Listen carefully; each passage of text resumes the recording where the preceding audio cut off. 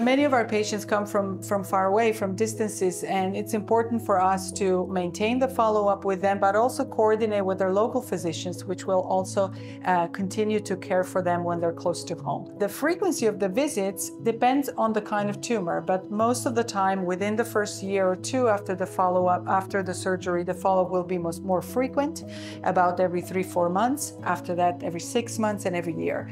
And what the follow-up consists of typically will be imaging scans, like a CT scan, which we will ask the patient to send to us so we can review it and follow them up. We're always available to do consultation via the phone or a video call to go over any questions that they may have during their recovery and also during their long-term follow-up.